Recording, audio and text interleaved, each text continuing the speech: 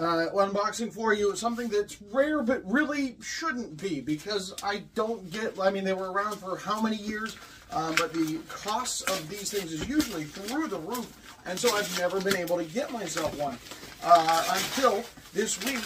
Oh, what a box. To find a very vintage jersey that I have needed for a long time in my collection. And that is a Houston Aeros jersey from the AHL and the IHL before that. It's a weird logo, but I mean, what, B17? At least I think it's a B17. B26 looks something like, whatever. American Roundel.